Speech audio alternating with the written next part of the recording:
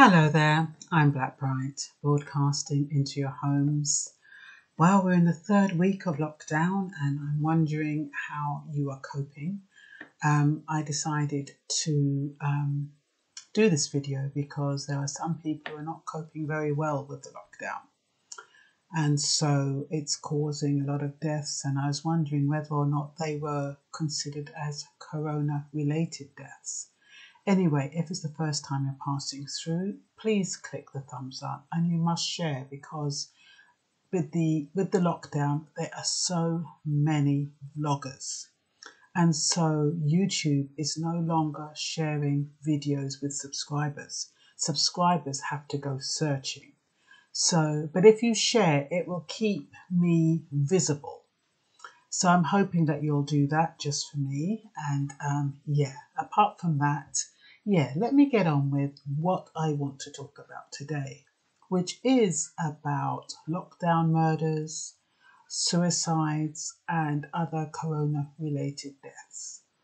And the Daily Mail reckons that 150,000 could die an unavoidable death during the coronavirus pandemic through depression, domestic violence, and suicides. So you have to ask yourself what causes people to either feel suicidal, to feel depressed, or to want to kill themselves, or they want to kill others. Well, there's a series of things. There's the financial worries, which is usually the worst. The fact that you may not have money to buy food, look after your family, pay your bills, pay your rent, pay your mortgage. That is the most vulnerable people can feel, and that is one of the main reasons why people either get depressed or just go over the top. There's also the disruption of routine. Some people are, really rigid in their routines. And if they don't have a routine, they don't know what to do, they don't know how to manage their day. And it can really disrupt them and make them feel uncomfortable, frustrated, and angry. You've also got loneliness, those people who were fine living by themselves, and now they're no longer living by themselves, but it's almost like self-isolating. It has a totally different connotation. The difference is where before you were isolated, living by yourself, getting on with what you want to do. And if you felt like going out and seeing a mate, you could. But now you're in isolation. You're living by yourself, but you don't have the option of going out and seeing a friend like you would ordinarily to break that loneliness up. So you've got some people who cannot cope with living by themselves and the actual reality of not being able to get out and have that break. I mean, I was talking quite amusingly of people who had lovers who, they had their main squeeze, as they call them, but on the side they had lovers to break up the monotony, and now they can't get out of the house to their lovers, to their side pieces, to whatever you want to call them. And then you have those people who see no hope in the future. They look at the coronavirus, they look at the people dying, they look at the economy, they look at the fact that the job situation is dire, and they think it's not going to get better.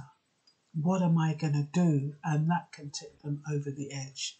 The thought that, the negative vision that they have about our future. And we've just heard that the lockdown is going to extend for another 3 weeks. That will take us nearly to the end of May. And there's also some kind of talk about why the coronavirus is totally different in the UK and USA as opposed to how it's affecting other people around the world. There's something about that which I think adds to people feeling uncomfortable, adds to people feeling paranoid, adds to people being vulnerable. You've also got no faith in people's ability to get through this. Some people just don't believe they're going to get through it. Whether it's because they're going to get sick, whether it's because they feel as though they just can't manage it. They're not mentally stable. It could be a number of reasons. And like I said, you've got those who have existing mental illness, those with existing mental depression. You have those with medical problems. You have those who are addicts of some sort, and they're unable to get their fix. And so they take it out on spouses and partners. And sometimes if they haven't got a spouse or a partner, they take it out on people on the street. So, coronavirus killings. Man stabbed his wife to death because the lockdown got too much. A builder shoots his wife and children because his work was drying up. A man bludgeoned his wife to death. He had the virus. She told him to leave and he just bludgeoned her to death.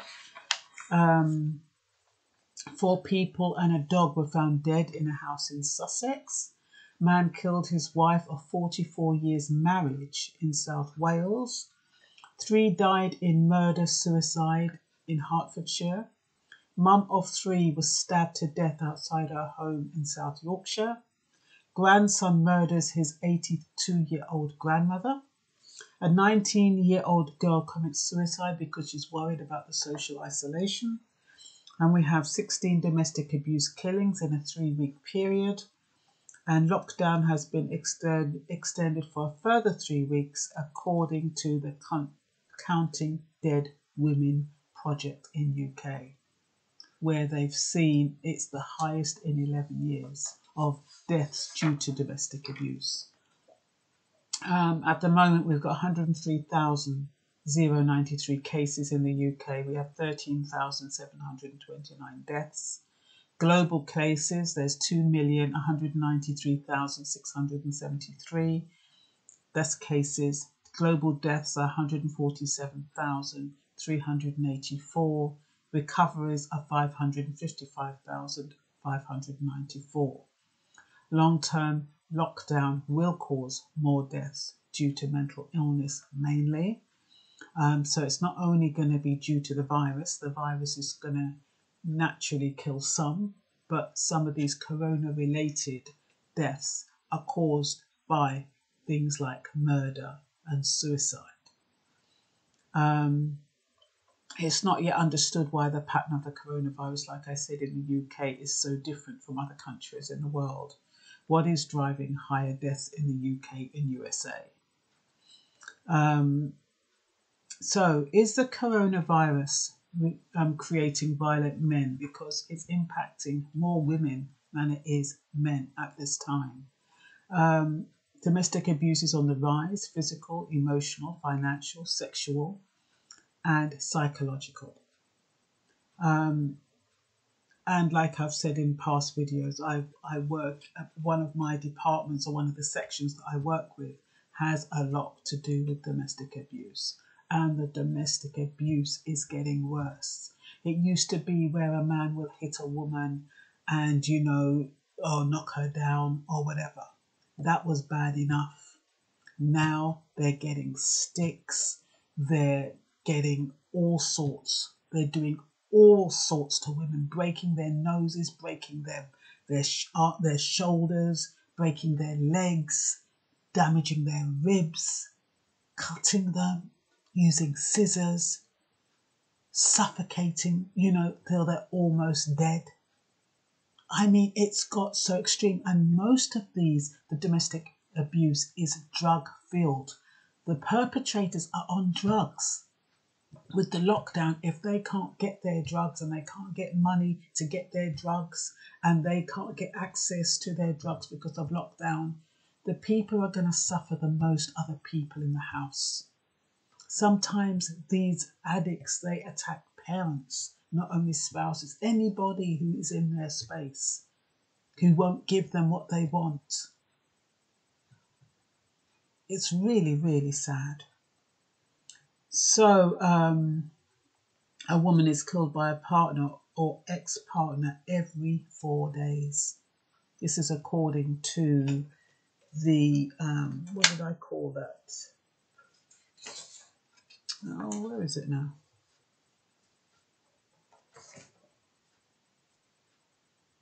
Women who are dead or something.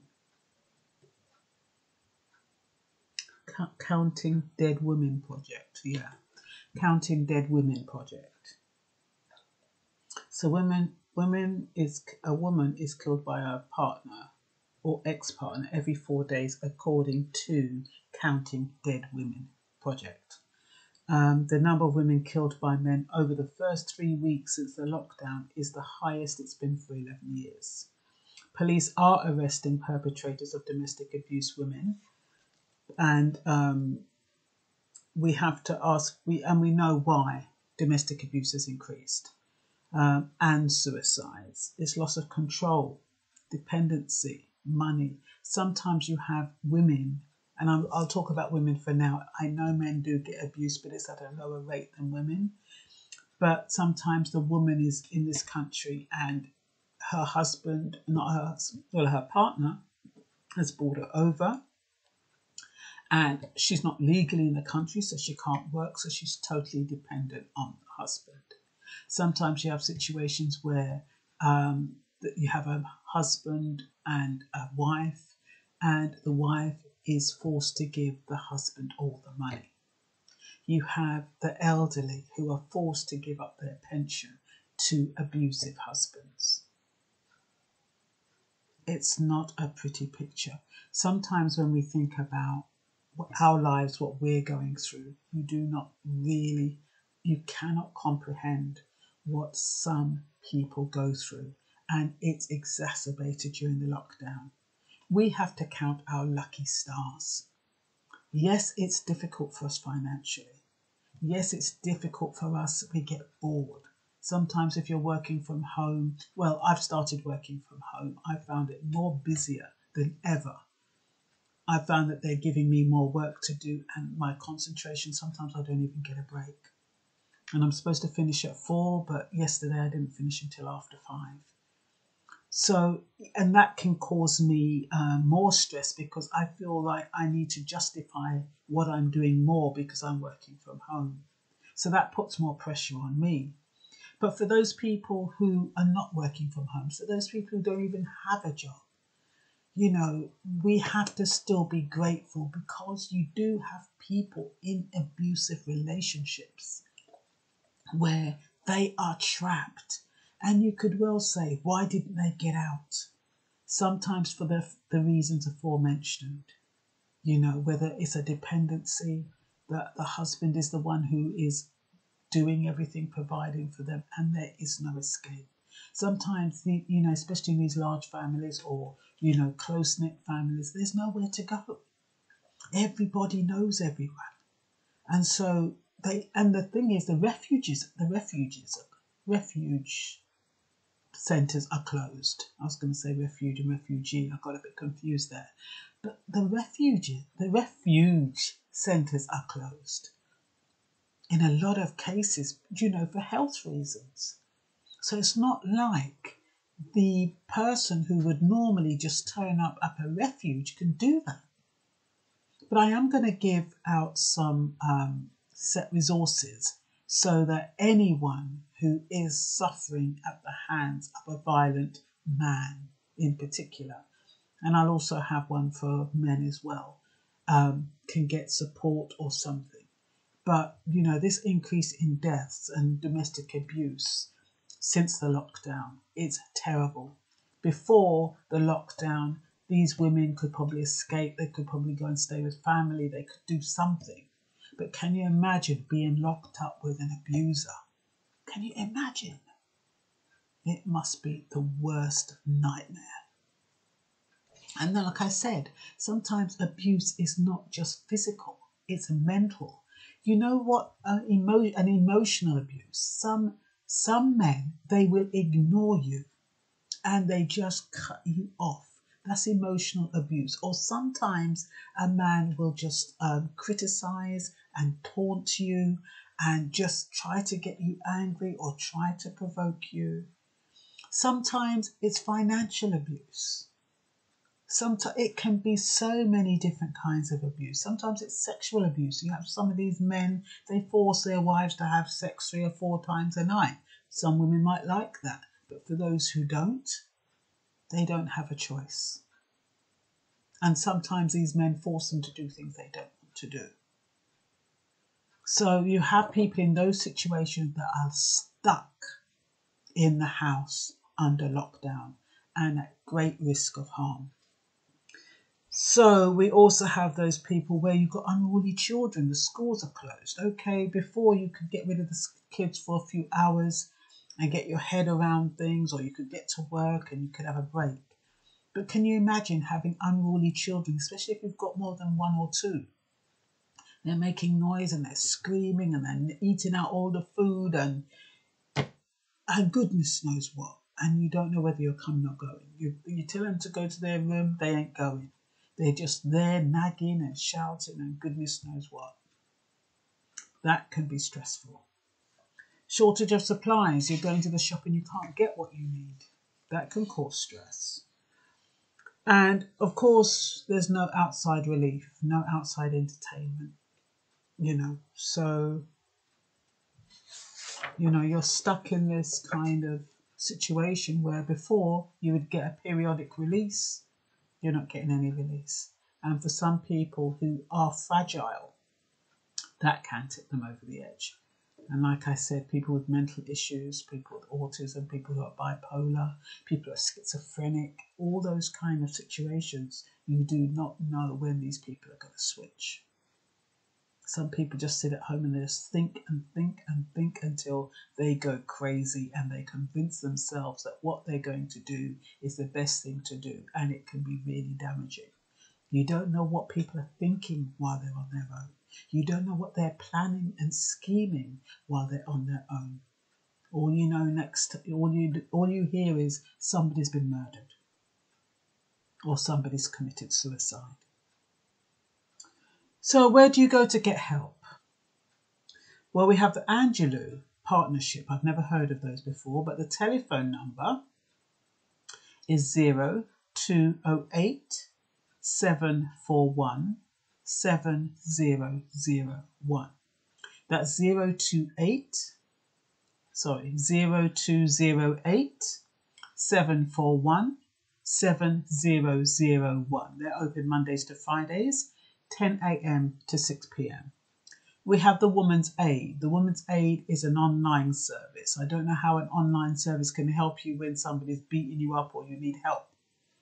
Not unless that you pray that they don't kill you, and when the husband's gone to sleep or drunk himself stupid or whatever he's done, you can go online and write your concerns. But I cannot see how that can be safe in a lockdown situation.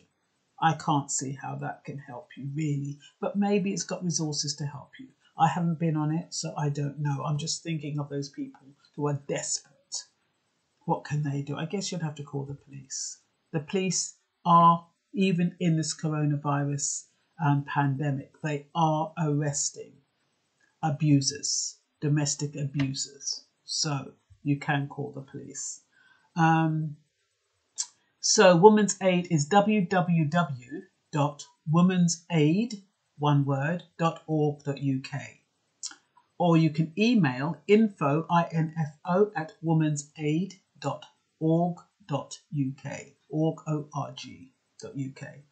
There's also this app. It sounds quite interesting. It's called Bright Sky app. And it's meant to reduce the risk of domestic violence. You download it, and it allows the victim to record evidence of their abusive relationship. It allows them to seek professional advice. You can take journal entries, you can take videos, you can take photographs, and it can be sent to a designated email address, and then you can use it to send to the authorities later on. This sounds quite good because sometimes it's just good to get it out. And to, you can't talk to anybody about it in this time, but maybe just by journaling and writing down entries on this app, it might help ease the burden if the situation isn't too tenuous and too severe. You've also got the National Centre for Domestic Abuse. Their telephone number is 0800 970 2070. That's 0800 970 2070.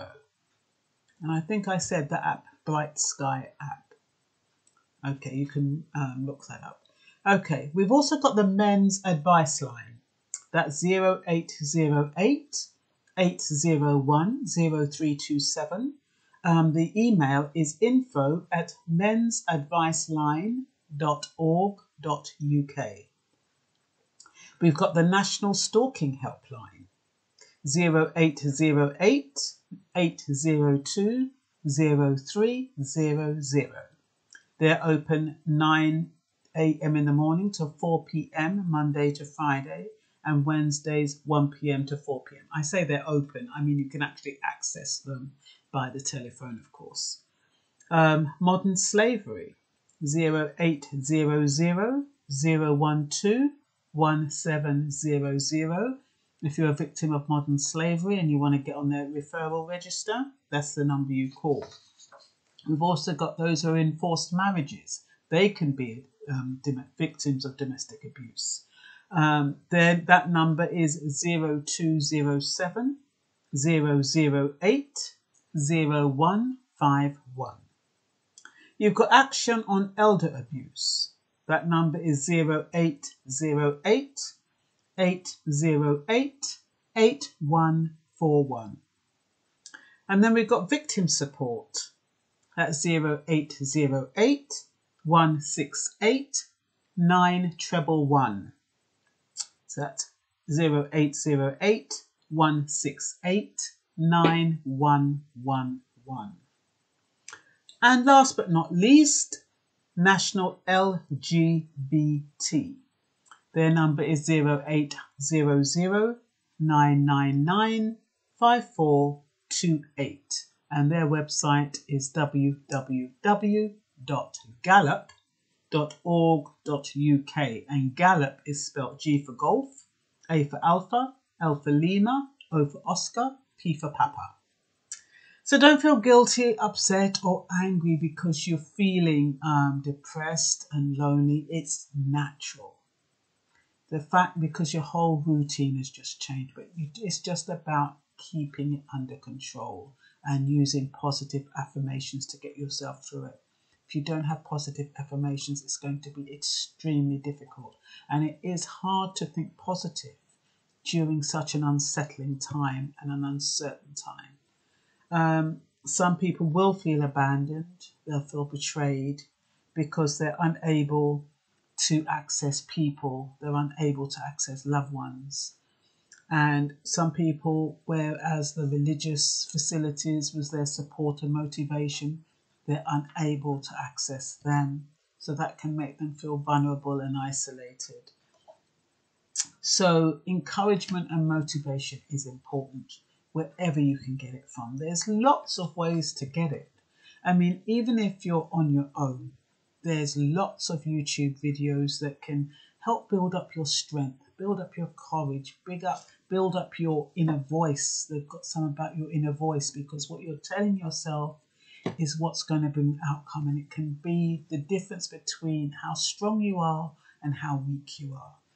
So just try and look and see, how to overcome depression, because sometimes people can't afford counsellors.